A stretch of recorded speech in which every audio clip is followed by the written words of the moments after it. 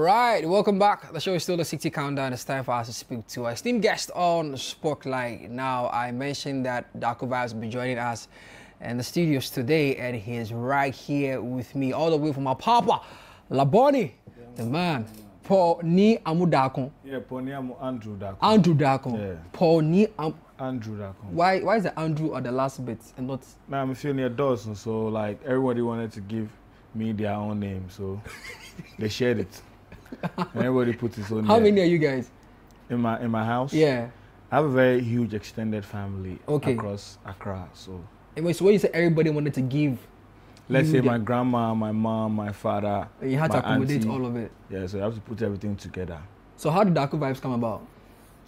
So my surname is Darko. Right. That's my surname. Right. But and when I started joining social media, I was looking for something cool to add to the Darko. So when I'm posting my drips or my music, it's like it can match with the aesthetic. Right. So I was thinking of something, and then Vibe Skin, I was like, oh, it flows nice, like Darkovibes. It's a vibely thing. So let's put it there, and it's been like that since. You kicked off your career in 2012. More or less, yeah. With Vax and all. I mean, it's a story that's been told over and over again, Yeah. you know, working with Vax and everything.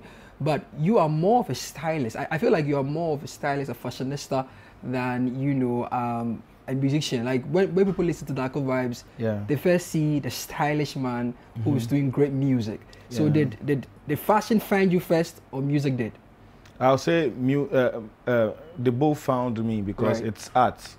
And I really appreciate art. I really love fabrics. I really love clothes.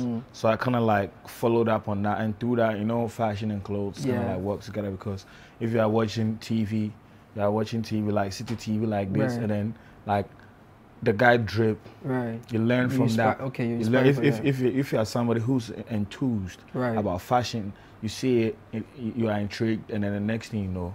And that's how it happened. Do you have a signature style yet? Because you seem to be changing your styles as and when. That's the Darkovibes signature style. It's all mood. It's mood and fragrance. So what mood is this? Right now, I don't know. I don't really know. Yeah, I don't know how it makes people feel, but like I feel great. No, it's actually great sauce. I mean, thank you. Big shout outs to Big Lomo, man. That's my friend. You seem to rock it very well. Yeah, I'm saying all day. Let's talk about music. You have a great single out, but before we get to that single, the first time I heard of you was when you dropped Mercy, and then later you had Tomorrow, which went crazy. I mean, it went nationwide, it went international. Everybody was talking about Darkovibes. At a point in time of your life, did you think that this is a journey of no return? I mean, I've been doing it for a long time, so plan B, we say plan A for work type thing. So when I started working, I was like, oh, the people are digging the thing that I am doing right now. It will mean it get more energy. That's right. You know what I'm saying? So I've been putting in like all my energy, all my efforts, all my passion, and like we're here today. You seem to marry the local language, which is the Ghan you speak. Of course, where you come from, you speak Ghan, and English, and the music you do all together. You package it so nicely. Was it an intentional attempt to represent your people at the same time, put out great music? So I kind of like grew up for plenty places. Like I grew up for Labadi, I grew up for Malam, I grew up for Bawe. Sometimes I go stay with my aunties, them are there. Sometimes I go day North K for JB in there. I go stay Spintex. Wow, you roam? Yeah, they roam well, Charlie. I'm a full road man. Like, if you know me, you know that I'm always on road. Like I have like my backpack. I'm always active like that. Like I'm never playing. Yeah. And then the cultures of I think these places that I've been going to kind of like influence the way I speak. So let's say if I go to a place where a lot of people speak Tree, I don't want to be in a situation where everyone is speaking Tree and then you don't mine understand. sucks. So I'll try and learn, pick some vocabulary and try and say like the way exactly like the way my friend is saying it. Sometimes I don't get it, but like I try. Right. So that's what I've been doing on and on, and then picking different languages. So how would you say the shall I say the education of the languages have influenced the type of music you do? Because Darkovibes, from the set go, from where we come from, he is gone. but here you are sharing with us that you are also capable in speaking of these languages. So when do you determine that this song, I'm going to maybe do a Chi, bit to it, this song I'm going to do a Ga bit to it? Like, how do you get influenced by these things? It always depends on how that language is going to sound. On the record? Not the record, around that part. Like if you listen to my song, I speak everything depending on how it flows. So depending on how that part of the song the sound. So that I go put Chi, English or Ga for the. Wow. So I'm like, okay, if I put Ga here, then I say Ga, and then when the beat drops and I put like this Ga thing over here, it's going to enter people's hearts. Or if I say this Chi thing that I really know how to say well over here, it will enter them hearts. So I'm just maneuvering like that. I listened to Palogo, the album it dropped in 2020. Yeah. I don't know if you agree with me, but it seemed more experimental than the sounds or the singles that many people may know you by. Yeah. What was the notion in putting that album together? For those watching you for the first time who haven't even heard about it, what was the notion of putting it? Because you put a lot of work into that album as your first studio album. Yeah. What were you thinking about? What was going through your mind? What were you looking to achieve? Okay, so that I kind of like wrote that album based on wherever I've been, like Jamestown, Ghana House there and everything, like wherever I've been and everything. I kind of like created a song for everyone who knows me personally. So if you're listening to the lyrics or some of the things that are inside, I'm talking about my family, I'm talking about my life and everything that I've been through in a way.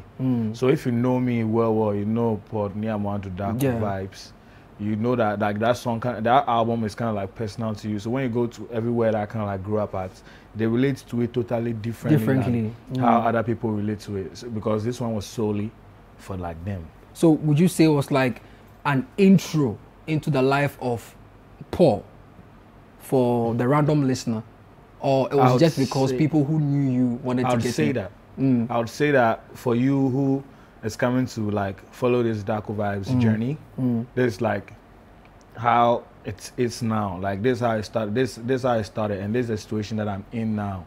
So I did it, and then if you go listen to them, I kind of like picked high life and local stuff, so that because I know the people that I'm speaking to, I know how they want to listen to the song. So I created like the whole Palogo, this thing for them, so that they can launch to it and they know that I still remember what's up.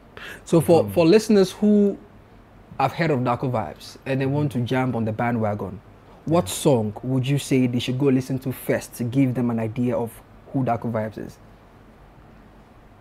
I wouldn't say go and listen to any song first. I'll just say that go through my catalog and then select what you like, because there's different moods in there. So I don't know the kind of mood that you're inside at the moment. Then I say go and select this song, and then after that time maybe you're sad, you're not feeling for this excitement, so you won't relate.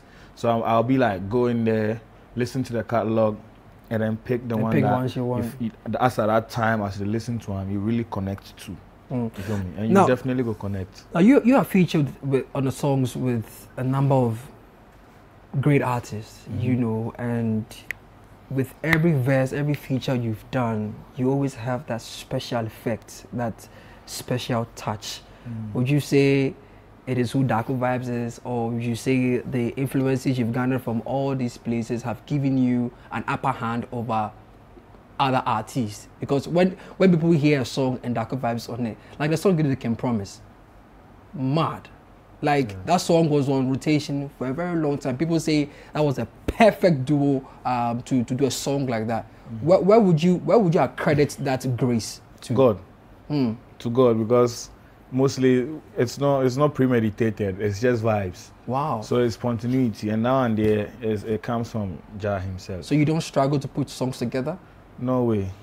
Sometimes I struggle. You see, we have some songs that you finish in 5 minutes, and there are some songs that I'm kind of like experimenting on. So I'm looking for something. I haven't found it yet. That one like this, it can take years.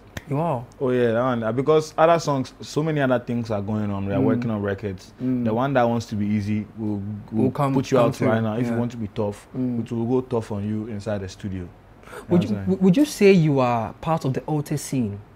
Because sometimes I find it difficult to identify where you belong. Are you part of the altar scene, or you are I'm a full human being that belongs everywhere. You understand? Yeah, because like I'm not that kind of person who's going to say I'm in this box. There's no box.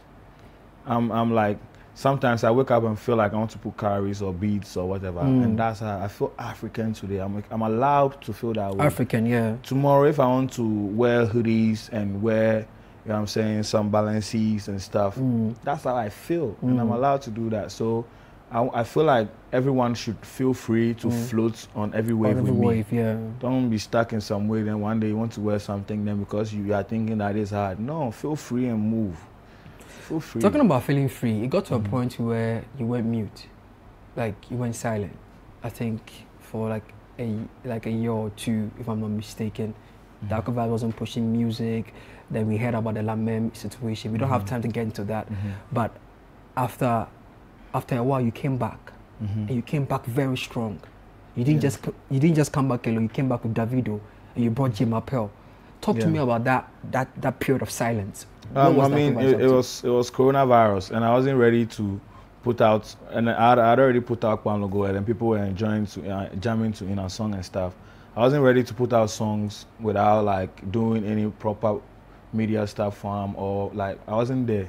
So I was like, okay, let me use this time to build myself. Because I kind of like feel like that the corona thing that happened kind of like let everybody be like, okay, let me sit down and then analyze my life.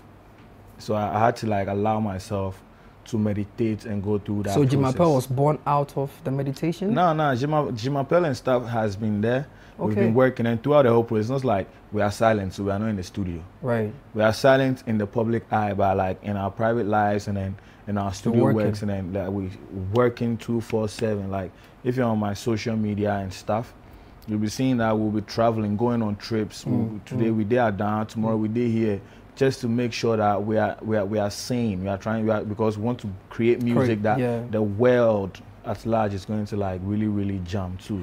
I mean, the world is jamming to Je M'appelle. Are you excited? Are you excited by the response? Is this something that you expected? I'm super excited, but like, yeah, I mean, we have superstar Davido on the song. That's right. He's speaking Ghan. How did you get Davido to speak Ghan quickly? Like, how? Davido was in love with the Ghan, because you know the Ghans, we kind of like migrated from Dudronimu, from Nigeria. So when we speak Ghan, it almost sounds the same. You see, sometimes we Ghans go feel here Nigeria song and we'll be like that, then the thief on the line, those kind of things. That's their language.